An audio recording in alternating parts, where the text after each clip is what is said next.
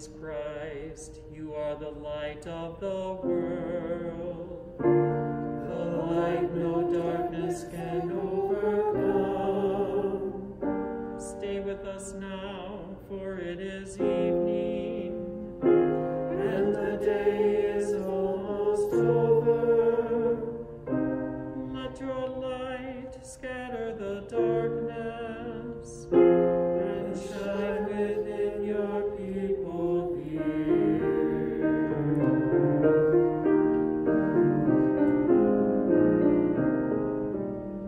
Joyous light of heavenly glory, loving flow of God's own waves, you who sing creation's story, shine on every land and grace.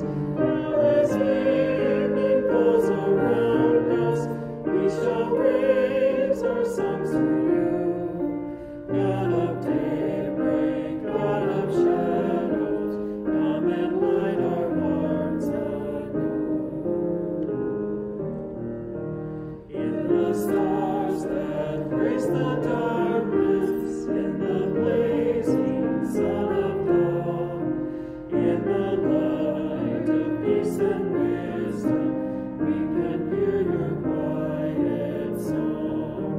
Love that fills the night with wonder, love that warms the weary soul, love that bursts all chains asunder, set us free and make us whole.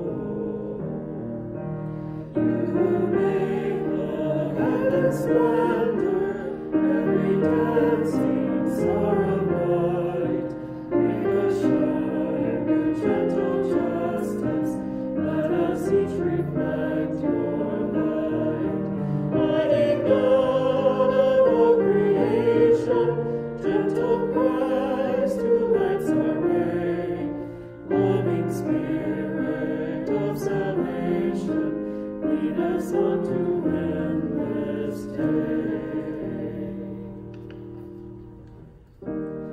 May God be with you all, and also with you.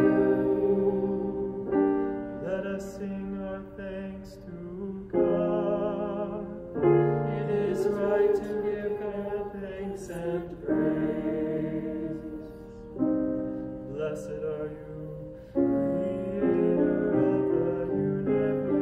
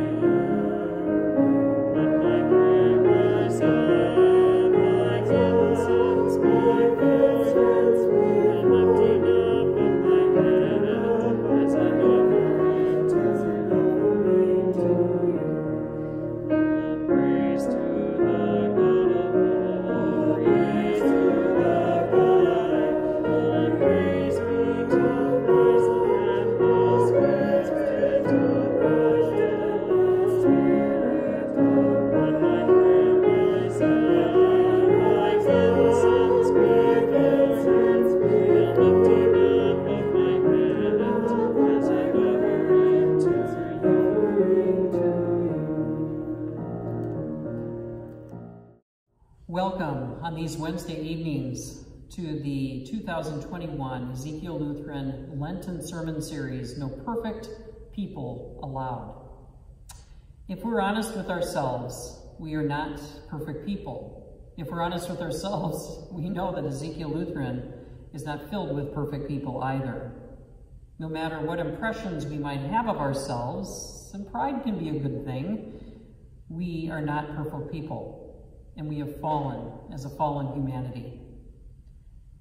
The true message of Jesus Christ and the purpose of Ezekiel Lutheran or any church is not simply to be a religion or a religious system. Rather, Jesus' purpose for us and our mission is that each person is in relationship with him and that we are a community of relationships. God's purpose is that people come just as we are, with all of our failings, with all of our sinfulness, and we seek forgiveness from a Lord that can grant that to us. And then we seek forgiveness from each other, from others who will grant that to us as well. Jesus calls us to know him and to love him, to speak to him, to worship him. He calls us to receive his love and forgiveness through faith. It is not based on what we do or how religious we are. It's based on his grace and his amazing love. I hope you enjoy these weekly sub-themes as they roll out these next 5 weeks. Praise be to God. Colossians 1, verses 15 through 20, the supremacy of the Son of God. The Son is the image of the invisible God, the firstborn over all creation. For in him all things were created, things in heaven and on earth, visible and invisible, whether thrones or powers or rulers or authorities, all things have been created through him and for him. He is before all things, and in him all things hold together. And he is the head of the body, the church. He is the beginning and the firstborn from among the dead, so that in everything he might have the supremacy. For God was pleased to have all his fullness dwell in him, and through him to reconcile to himself all things, whether things on earth or things in heaven, by making peace through his blood shed on the cross. The word of our Lord. Grace and peace to you from our Lord and Savior Jesus Christ. Amen. I am Matthew Mitchell, our contemporary worship director here at Ezekiel. I'm pleased to be able to preach once again for this Lenten evening service. I used to work at the church that I grew up in, and I always thought that this church must be some kind of hotbed of spiritual warfare, because this place was this wellspring of crises. And when I say the word crises, I mean it. I'm talking about when I was in high school, I had a youth director who was 40 years old, arrested for sexual assault of a 17-year-old girl. We were in a constant state of financial crisis. We never had a head pastor, and when we finally got one for a couple of years, all of a sudden he gets a concussion and he can't think straight anymore. And he's trying to come back and preach anyway, and it's a disaster. And in the end, he ends up divorcing his wife and abandoning his children to leave them for a married woman in the congregation, leaves her family, and they get married. And he wants to keep on going like everything's fine. He leaves. It's a more revolving door of leadership at head pastor position, and it's just chaos all the time. And I always felt like, when I was working there anyway, that I was fighting the good fight. But even I had my limit. I went to a voters meeting once, and voters meetings are supposed to be, kind of mundane meetings about budgets and fiscal responsibility and these types of things. And at this particular voters meeting, I literally had to help break up a fist fight in the parking lot. And the altercation was over which church committee should have the power in the absence of a head pastor. And I just remember thinking, what is this? What am I doing here? How can we go worship on Sunday after that? Pastor Mark, our former pastor here at Ezekiel, was a mentor for me, and I told him this story about breaking up the fist fight at the church meeting, and I thought he put it perfectly. He said, churches are vulnerable to people who feel they don't have enough power and control in their own lives because they can see a place where they're going to kick down the doors and start throwing their weight around, because who's going to stand up to them? As Christians, as Christ followers, we often watch our faith in our God slapped on to causes and things of the world that are actually antithetical to the gospel as we know it. And it's easy to sit on the sidelines and say, how can our God allow this? Paul writes in Colossians here that Jesus is the firstborn over all creation. In him all things were created. He is before all things. In him all things hold together. So how can he allow this? And I can't help but think of Jesus' parable of the wheat and the weeds. The servants asking the good farmer, didn't you sow good seed in your field? Where then did these weeds come from? An enemy did this, he replied. And the servants asked him, do you want us to go and pull these weeds up? No, he answered, because while you are pulling the weeds, you may uproot the wheat with them. Let both grow together until the harvest. And in this parable, Jesus is telling us this is how it is, not how it ought to be. And while Jesus has all the fullness of God dwelling in him, and he is reconciling all of creation to himself through his blood, we, each person, each church, are a mixed bag. We're wheat and weeds. We're a mixed bag of good and evil. C.S. Lewis wrote, there is no neutral ground in the universe. Every square inch, every split second is claimed by God and counterclaimed by Satan. And this is what Paul is talking about, reconciliation. Our God reconciling all the universe to himself, to goodness, to love, and to light. It's easy for us to say, how can God allow these things that are so counter to him to keep going on in his name? Because when we think about the power of God, we like to assign our ideas of power to him. We like to assign the big muscles and the throwing our weight around, getting our way, our dominance. Why can't he just do that for us? But as Pastor Dave preached about just 10 days ago in worship, Paul points out in Corinthians that the message of the cross is foolishness to those who are perishing. We forget that when God pulls out the big guns, it looks like Jesus Christ dying on the cross for the very people that are mocking him, reconciling all creation to himself through his blood. For the foolishness of God is wiser than human wisdom, and the weakness of God is stronger than human strength. Even though we are all flawed, even though we are all at once wheat and weeds, God must think that that wheat is worth it. Despite our flaws, God has given us his Son as the head of the body, the church, to show us what reconciliation looks like. It looks like love. It looks like hope. It looks like sacrifice. And we must ask ourselves, today, every day, right now, even if I am both wheat and weeds, even if I'm watching a church parking lot brawl, even if I feel overwhelmed by darkness, how can I look like Jesus and be on that side of goodness, of love and light, of reconciliation to him?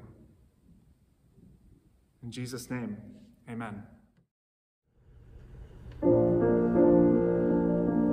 An angel went from God to a town called Nazareth, to a woman whose name was Mary. The angel said to her, "Rejoice, O highly favored, for God is with you. You shall bear a child, and his name shall be Jesus, the chosen one of God Most High." And Mary said, "I am the servant of my God. I live to do your will." My soul proclaims your greatness, O God, and my spirit rejoices in you. You have looked with love on your servant here, and blessed me all my life through. Great and mighty are you, Holy One, strong is your kindness evermore. How you favor the weak and lowly one, humbling the proud of heart. You have cast the mighty down from their thrones, and have lifted the humble apart. You have filled the hungry with wondrous things, and left the wealthy no part. Great and mighty are you, faithful one, strong is your justice, strong your love. As you promised to Sarah and Abraham, kindness forevermore. My soul proclaims your greatness, O God, and my spirit rejoices in you. You have looked with love on your servant here, and blessed me all my life through.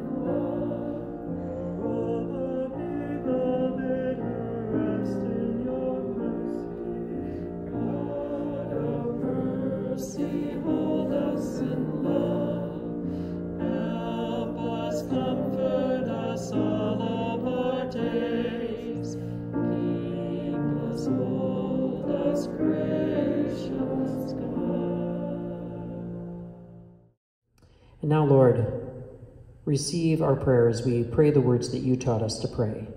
Our Father, who art in heaven, hallowed be thy name.